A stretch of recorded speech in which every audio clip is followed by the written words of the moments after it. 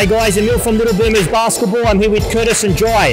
Now, we're going to show you how to pass in basketball the proper way. Now boys, I want to ask you, Jai, how many different types of passes do we have in basketball? There's a chest pass, bounce pass, an overhead pass. Excellent. There's 3 passes: chest, bounce, and overhead.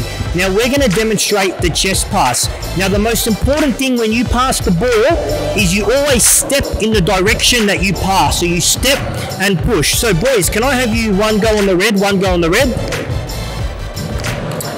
Okay, so Jai, we're going to do the chest pass. So border chest, not yet. You're going to step.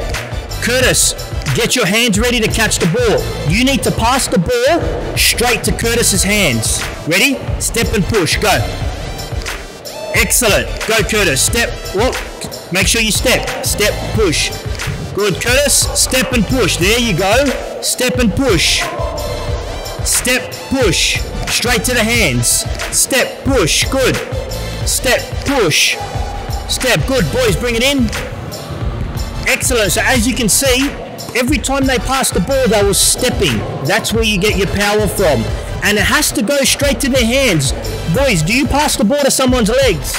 No. No. Where do you pass the ball? Where do you aim for? The hands. The hands. Excellent. Fist bump. Well done, boys. Good job.